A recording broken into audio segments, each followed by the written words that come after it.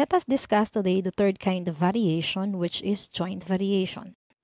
Joint variation occurs when a variable varies directly with multiple variables. So, para lang siyang direct variation. But in joint variation, we have here multiple variables.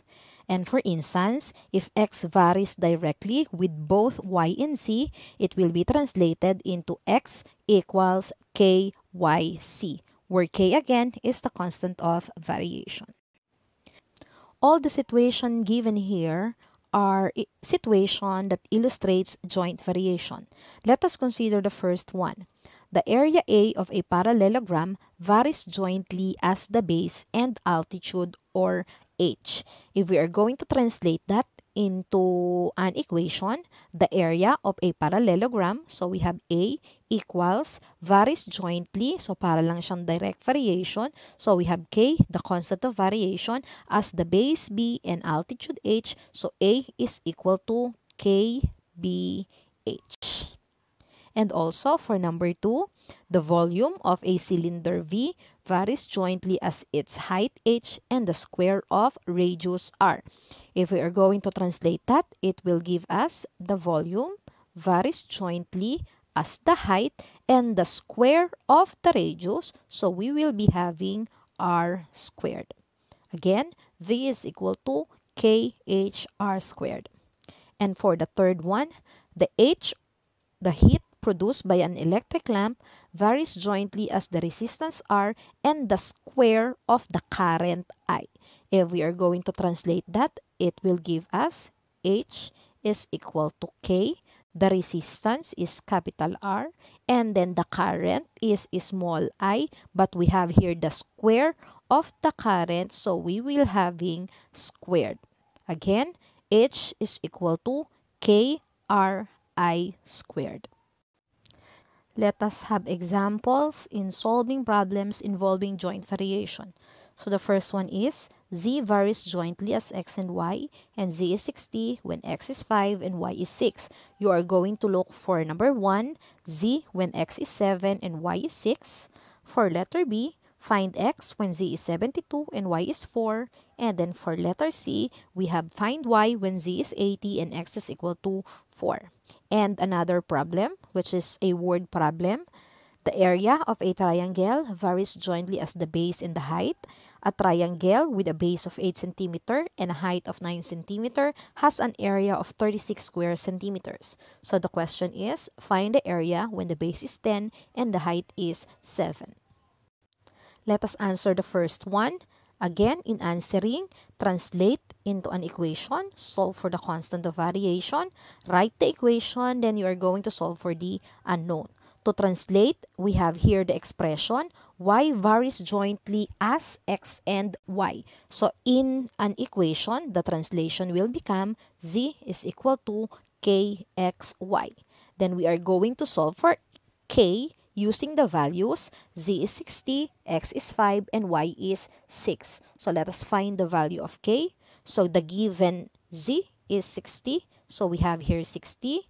And then our x is 5. We have there 5. And our y is 6. So we have there 6. To simplify, we will be having 60 equals k times 5 times 6 will give us 30k. And to simplify that, we are going to divide both sides by 30, which means that the value of k is 2. And if the value of k is 2, then the equation of variation is z is equal to 2xy. We just use the translation again, and then we substitute the value of k. We are going to use this equation of variation to find z, to find x, and to find y. For letter A, again, we have find z when x is 7 and y is 6. We are going to use the equation of variation. Therefore, we will be having z is equal to 2xy, wherein the value of x is 7 and the value of y is 6. And to simplify, it will become z is equal to 84. 2 times 7 is 14. 14 times 6 is 84. So the answer in letter A is 84. Let us now solve for letter B. Find x when z is 72 and y is equal to 4. This time around, the unknown is x. Again, we are going to use the same equation of variation. Z is equal to 2xy. We are going to substitute the value of x, which is 72, which is 72, and the value of y is 4. Therefore, we will be having z is 72 and then y is 4. If we simplify further, it will become 72 equals 8x. And to simplify, you are going to divide both sides by 8. So it will give us x is equal to 9. So the answer for letter B is that x is equal to 9. And then lastly, let us answer letter C.